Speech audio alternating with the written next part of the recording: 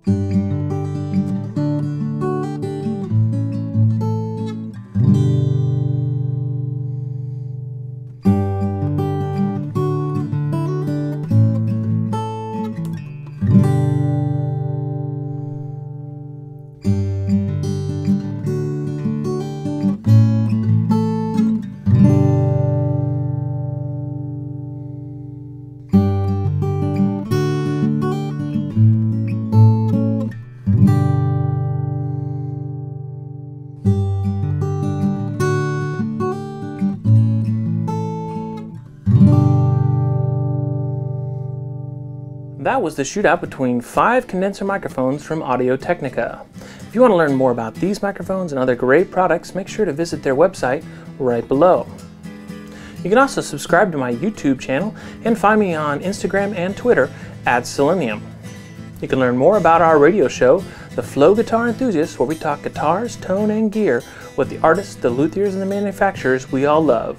Visit www.flowguitarenthusiasts.com. You can also like us on Facebook, The Flow Guitar Enthusiasts. Well, that's all I have for you today. Thanks for watching.